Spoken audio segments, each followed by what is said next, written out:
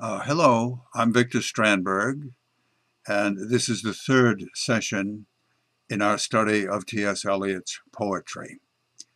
Uh, in this session, we're actually going to take up the first great poem of T.S. Eliot, the love song of J. Alfred Prufrock, and we will apply some of those terms that I gave in a list in the last section, terms that identify the main features of modern poetry, or modernist poetry, if you will, features that bespeak the revolution in poetry that Ezra Pound and T.S. Eliot propagated collaboratively.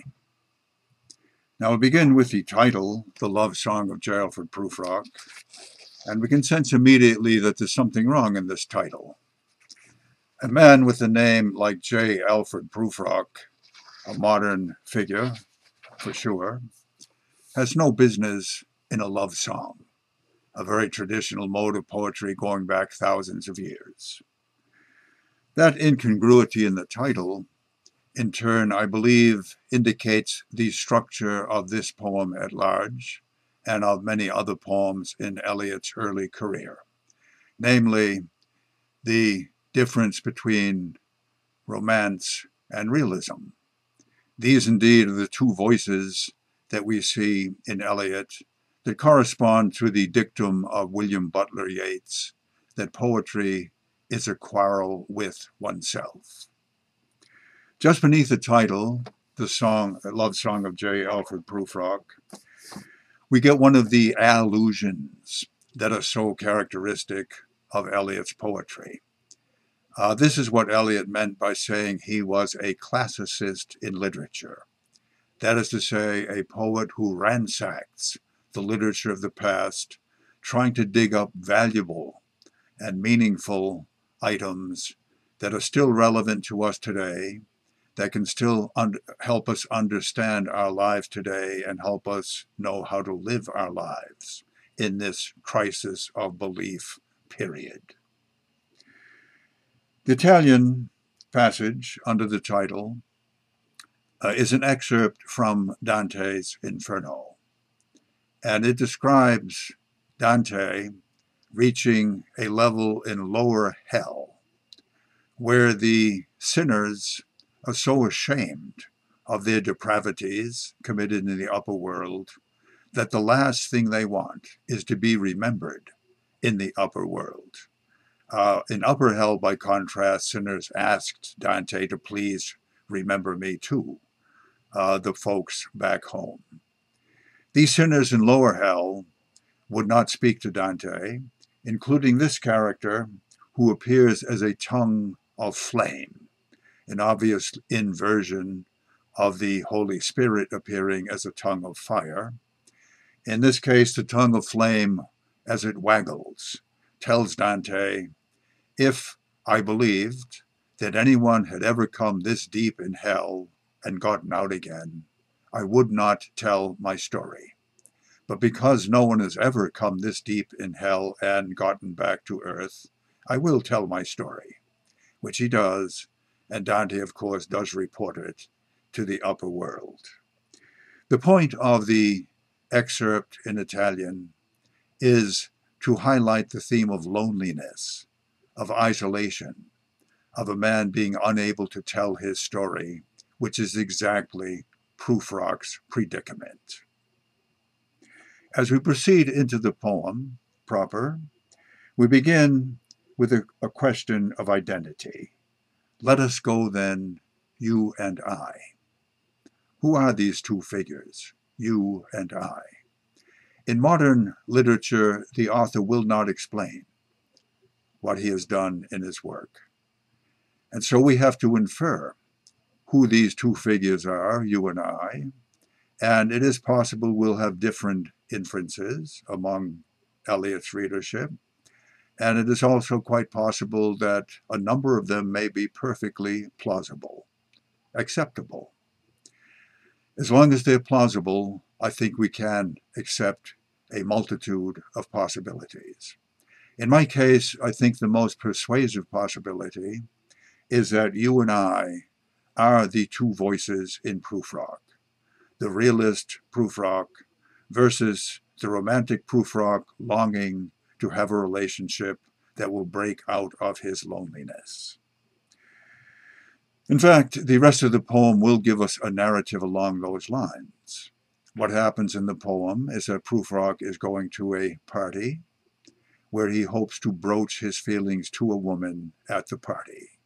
The question is whether he will get up enough nerve to actually say something, to sing his love song, or will he fail to do that?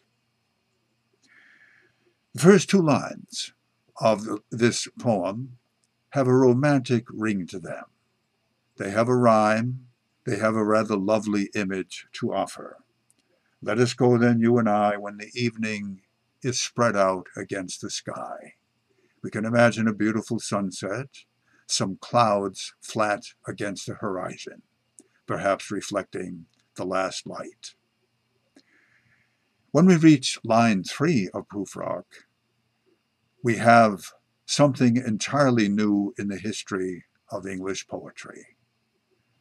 The evening is spread out against the sky like a patient etherized on a table. That motif accomplishes several purposes. The most immediate one is to indicate Prufrock's hopeless paralysis. He is prostrated before we even get into the poem where some action is needed on his part. But it also introduces a motif that scatters images throughout the poem, mainly images of Prufrock being dissected. We have, that is to say, a pair of hands that lift and drop a question on the plate. We have a pair of eyeballs, eyes that fix you in a formulated phrase. We have a severed head brought in on a platter like that of John the Baptist. We have the nerves in patterns on a screen as we proceed. And indeed, Prufrock would be taken apart psychologically as the poem goes on. Now we continue in this mode of psychological realism, in this stream of consciousness fashion, where Prufrock exhibits his innermost mind to Eliot's readers. And we find him moving through the streets, presumably of Boston. They would be crooked streets in that case. Let us go through half-deserted streets, the muttering retreats of restless nights, etc. Streets that follow like a tedious argument of insidious intent to lead you to an overwhelming question. Now, in our last session, in that checklist of 8 or 9 elements of modern poetry, I listed the music of poetry as one important feature. Poetry in modern times not sounding like music necessarily, but being organized in the same way that music is organized. And perhaps the most important such parallel between poetry and music is the use of recurring motifs to structure a poem, perhaps replacing the narrative structure or similar structures of poetry in the past. And the word question is the most important of these recurring motifs in this poem. The question is whether he will, in fact, get up the courage to speak to this woman at the party. Now here, already before he gets to the party, he is experiencing a failure of nerve. To lead you to an overwhelming question, oh, do not ask what is it. I can't face it now. Let us go and make our visit. We then have another one of these features of modern poetry, what I've been calling the jump cut of a movie. That is to say, we move immediately to another scene without any bridge or transition to bring us there. Instead, we see Prufrock at the party observing the women. In the room, the women come and go, talking of Michelangelo. Now, this is another feature of Eliot's poetry at large.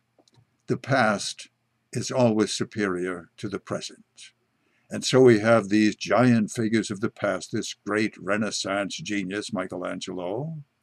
How is Prufrock supposed to insert himself into this conversation? Or maybe the women are trying to be one up on each other in the conversation. That doesn't help Prufrock either. We have other giant figures, Hamlet, John the Baptist, Lazarus risen from the dead. And they, along with Michelangelo, suffice to make Prufrock feel even more inferior, more insignificant, more unable to insert himself into the picture at the party. We then move a little later into the evening, where we see Prufrock, instead of attending to other guests at the party, he is staring in a solitary mood out the window, looking at the fog out there, a fog which recurs in some of Eliot's other poems, including The Wasteland, and which indicates the isolation of Prufrock and other characters as we see from other people. Now, he proceeds to rationalize his failure of nerve, and indeed there will be time, he says. That theme of time, the meaning of time, is perhaps the most continuous theme throughout Eliot's career. It comes up importantly in The Wasteland, hurry up please, it's time. And of course, it is the central issue in Four Quartets, that masterpiece at the end of Eliot's career. Naturalistically, time means getting old, getting another day or week or year advancing towards one's death. That is to say, the experience of a used up, wasted life. Can time mean anything more than that, naturalistically, seeing that it ends for each individual in the oblivion of lost consciousness? There will be time, in any case, to perhaps get up his nerve in this dinner party. There will be time, however, to prepare a face to meet the faces that you meet. Now, in the past, a bold lover would not have to prepare a face. He would simply speak up, broach his feelings directly to the woman of interest. Prufrock, of course, is a bundle of modern inhibitions and neuroses. And if he is going to bring off this act to break out of his loneliness, it will have to be through assuming a false identity as a bold lover. Can he do that? There'll be time for all the works and days of hands that lift and drop a question, that brutal word coming back, on his plate. Works and days of hands. That title, Works and Days, refers to a poem by Hesiod, the ancient Greek poet and philosopher before the time of Socrates, who wrote a poem about meaningful time, the farmers raising their crop through the passing seasons. Whether Prufrock can measure up to meaningful time is another question. So there is time then, as this section ends, for 100 indecisions, 100 visions and revisions before the taking of a toast and tea. Meanwhile, the women are still talking about Michelangelo.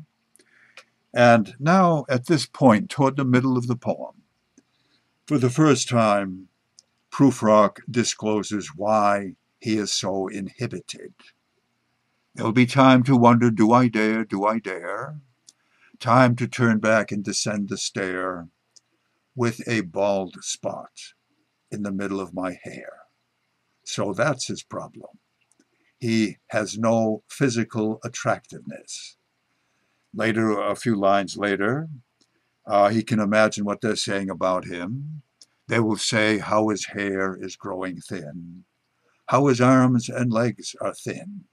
Prufrock is a walking skeleton, much as T.S. Eliot was, in fact, so thin that he was rejected when he tried to sign up in the U.S. Army while he was in England.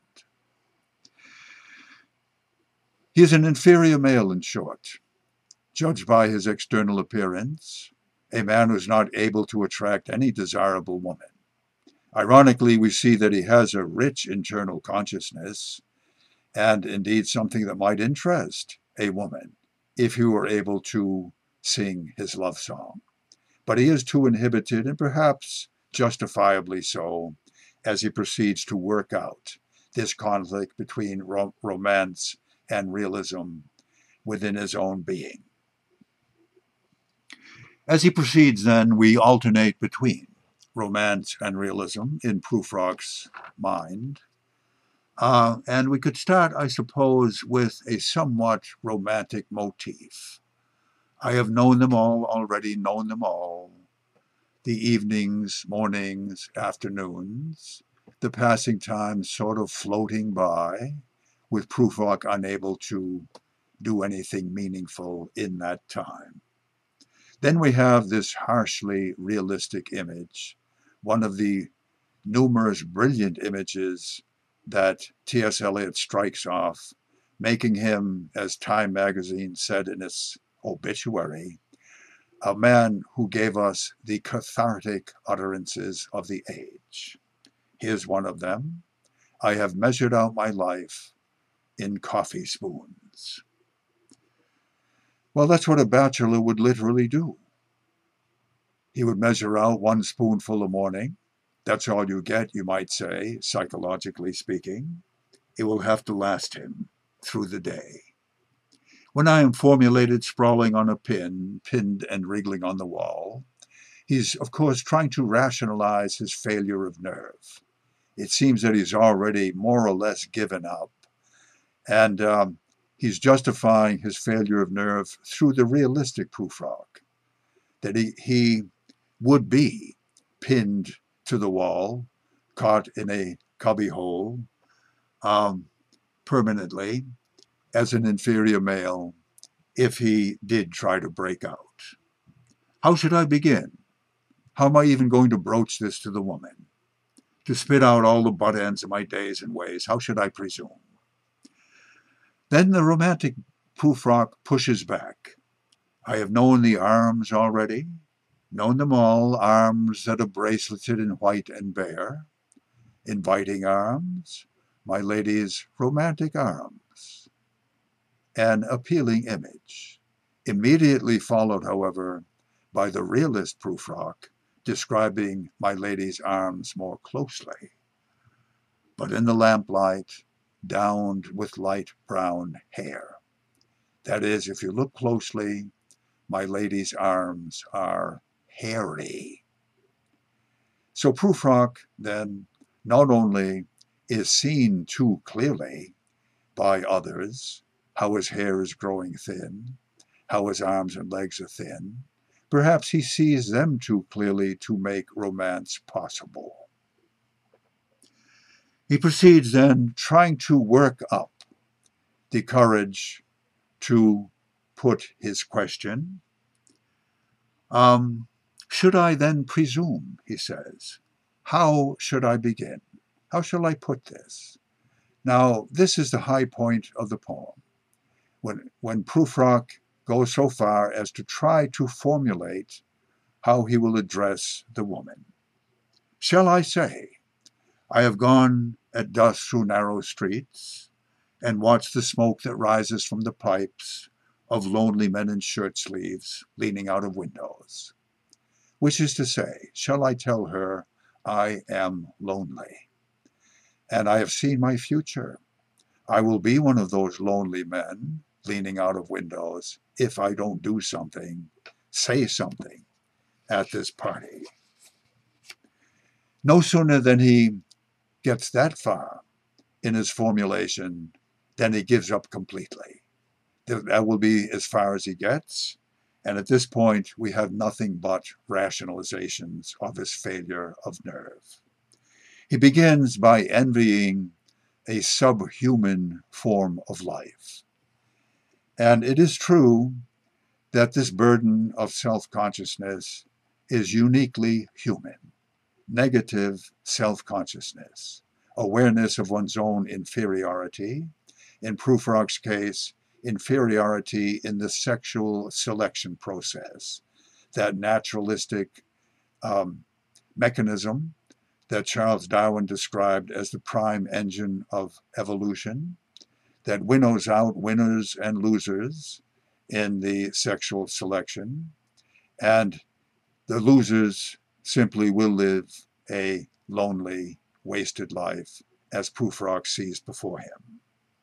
So, in envy then of a primitive creature, I should have been a pair of ragged claws scuttling across the floors of silent seas. The word silent is important. If only he could be like a lobster. He wouldn't have to talk. If you want something, you reach out with that giant claw and grab it. How enviable compared to this awful human burden of too much self-knowledge. The rationalization continues. Prufrock sort of drifts off, half oblivious.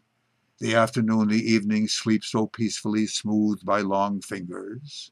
Asleep, tired, it malingers, and so forth. And should I, after tea and cake and ices, have the strength to force the moment to its crisis? These are, of course, questions that are not meant to be answered. And the answer, if any, is no. He shouldn't have that much strength. Though I have wept and fasted, wept and prayed, though I've seen my head brought in on a platter. Now, we think of John the Baptist as having a shock of hair, like a male lion. If Prufrock were able to stir up enough feeling so that someone would lop off his head and bring it on a platter, what's the first thing everyone would see? That damned bald spot. I've seen my head grown slightly bald, brought in upon a platter. That source of his inhibitions is inescapable. I've seen the eternal footman hold my coat and snicker. That would be, I suppose, the footman being time. And frankly, I was afraid. The language of rationalization continues with a very long, elaborate sentence. In the subjunctive mood, would it have been worthwhile? We know that's a rhetorical question. Would it have been worthwhile, after the cups, the marmalades, the tea, among some talk of you and me? Would it have been worthwhile to have bitten off the matter with a smile, to actually put on that mask of a bold lover? Suppose I did that. Would it have been worthwhile to have squeezed the universe into a ball? Now that's from one of the great love poems of all time, Andrew Marvell's To His Coy Mistress, where a bold lover does indeed put to his mistress such an infallible argument as to why she should jump into bed with him, that it is an infallible way of getting the lady to follow his wishes. Should I have done that? Suppose I tried to do that, like Marvell's bold lover.